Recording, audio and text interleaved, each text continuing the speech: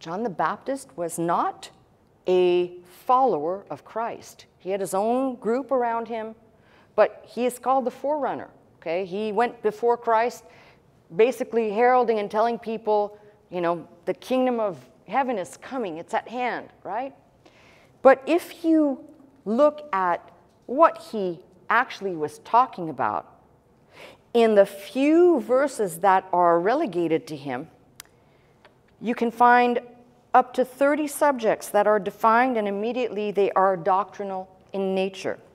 Repentance, and I have the chapter and verse, but you can look them up for yourselves. Repentance, kingdom of heaven's at hand, prophecy, water baptism, restitution, godliness, wrath to come, against pride, miracles, heaven and hell, spirit baptism, first advent, second advent, judgment of sin, salvation, loving others, honesty, absolute justice, Jesus is the Lamb of God, Jesus Spirit baptizer, Jesus is Son of God, Jesus sin bearer, the unworthiness of mankind, Jesus the bridegroom, the greatness of Christ, Jesus from heaven, the rejection of Jesus, Jesus is the truth, Jesus as the anointed one, Jesus is heir of all things. And that's just to give you an idea. I'm sure I didn't put all of them down.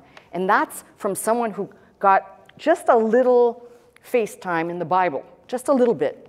And that's all the, we'll call, although they're not elaborated on, they're there. Come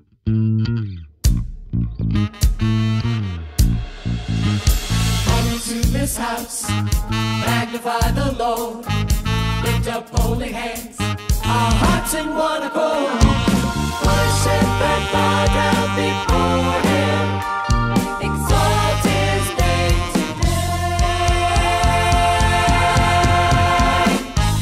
Come into this house,